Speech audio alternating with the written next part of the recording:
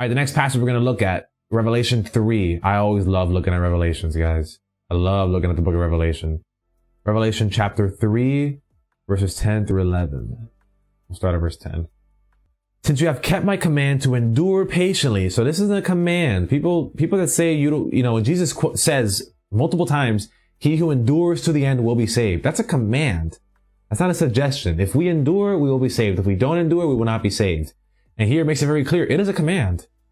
Since you have kept my command to endure patiently, and I'm sure this is Christ's words. I'm almost positive it doesn't show the red letters here, but we'll look at it in a bit in the blue letter Bible and we'll see the context. Since you have kept my command to endure patiently, I will also keep you from the hour of trial that is going to come on the whole world to test the inhabitants of earth. In the next verse, I am coming soon. Hold on to what you have so that no one will take your crown. Oh my goodness. This is in the Bible. Wow. Guys, I love this because I'm learning so much as I do these things. I don't have all the answers by any means. I don't think I've ever read the Bible from beginning to end, actually. I need to do that. I've been reading a lot of the New Testament, a lot of the Old Testament, kind of back and forth, but I've never sat and read through from beginning to end. That'd be so fruitful. I know it, man. I know it. But let me tell you guys, the scriptures are so clear. This is so clear. Man, oh my goodness. Let's see if this is actually Jesus speaking. Because if it is, whew, that's a big deal. Yep. This is Jesus. This is our Lord and Savior, Jesus Christ right here, guys. And to the angel of the church in Sardis, right? These things says he who has the 7 spirits of God. Let me put it in paragraph form. Actually, no, let me put it back. I know your works, that you have a name, that you are alive, but you are dead. Be watchful and strengthen the things which remain, that are ready to die. For I have not found your works perfect before God. Oh my gosh. Remember therefore how you have received and heard, hold fast and repent. Wow. Therefore, if you will not watch, essentially, if you will not repent, I will come upon you as a thief, and you will not know what hour I will come upon you. That sounds like a threat right there, guys. That is a serious ordeal right there. You have a few names even in Sardis who have not defiled their garments, and they shall walk with me in white, for they are worthy. He who overcomes shall be clothed in white garments, and I will not blot out his name from the book of life. Woo! People that believe that once you're written in the book of life, it can never be removed. You don't know scripture, my friend. You don't know scripture. Revelation 3 verse 5. He who overcomes shall be clothed in white garments, and I will not blot out his name from the book of life, but I will confess his name before my Father and before his angels. What does common sense tell you when you read that passage? He who overcomes, I will not blot out his name. So just invert that, make it the opposite. He who does not overcome, I will blot out his name from the book of life.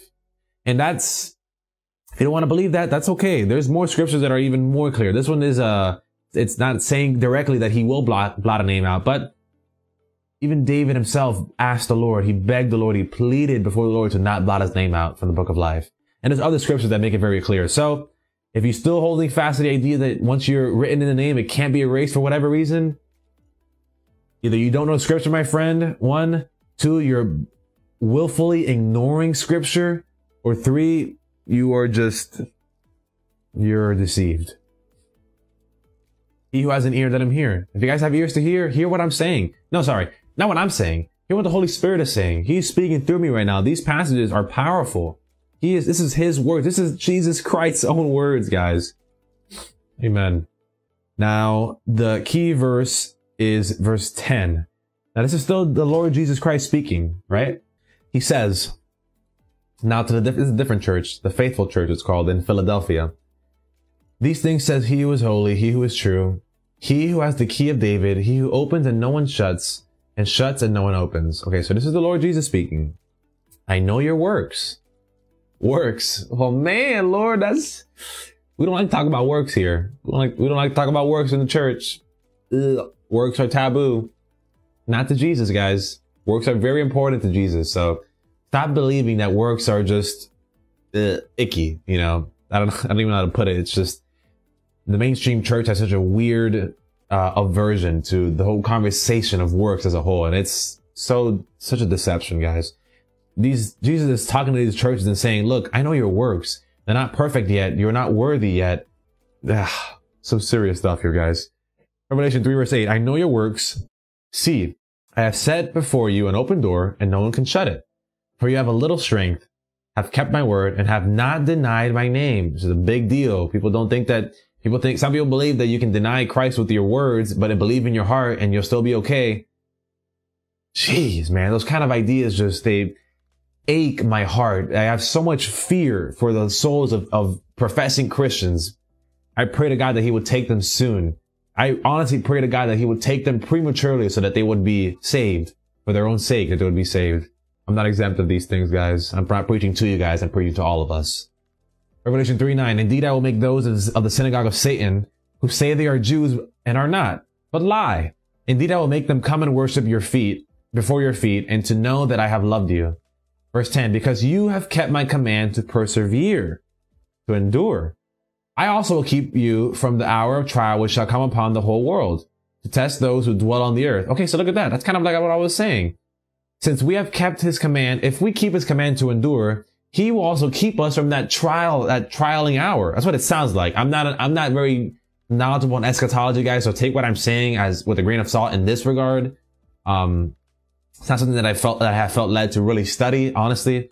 But from the looks of it, it sounds like if we keep the command to persevere, to endure, he will save us. He will keep us from that hour of trial, which is designed and purposed to test those who are on the earth, to test us. All right, that's pretty cool. That's cool. Now, it might not be saying that in regards to eschatology and the actual like post-trib, pre-trib stuff. I don't know all that stuff. I'm not into that, honestly, guys. But that's what I'm focusing right now is that if we keep his command to persevere, he will keep us, Lord. He will keep us. That's really cool. Verse 11. Behold, I am coming quickly. Hold fast to what you have, that no one may take your crown. Wow. Wow. Guys, if we can debate what the crown symbolizes. It may symbolize salvation, eternal life. It may symbolize a specific reward that we get in heaven via specific things that we endure on this earth. I don't know exactly what it is. All I'm saying is that we need to hold on. We need to endure. We need to hold on to what we have. And now I'm going to apply this as if it is eternal life. I'm going to say that this is eternal life, but I'm applying this to this text now, not to say that it actually is, but if it is eternal life, like Paul says, hold on, keep a firm grasp of your eternal life that God has given you. He says that to Timothy. If that's what it said, if that's what he's talking about, man, it's consistent. It's consistent with scripture. Behold, I am coming quickly. Hold fast to what you have, that no one may take your crown. It reminds me of the first ground, the first soil in the parable of the sower, where Jesus gives that parable in Matthew, Mark, and Luke. And the first ground, the gospel was preached, the word of God was sown, and before these people could even receive it, believe it, and be saved, the enemy came and snatched it away.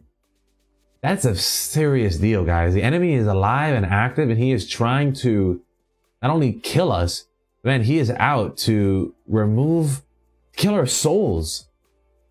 He is out to get us, man. He wants to take away the gospel. He wants to take away the eternal life that we have through Jesus Christ. Amen.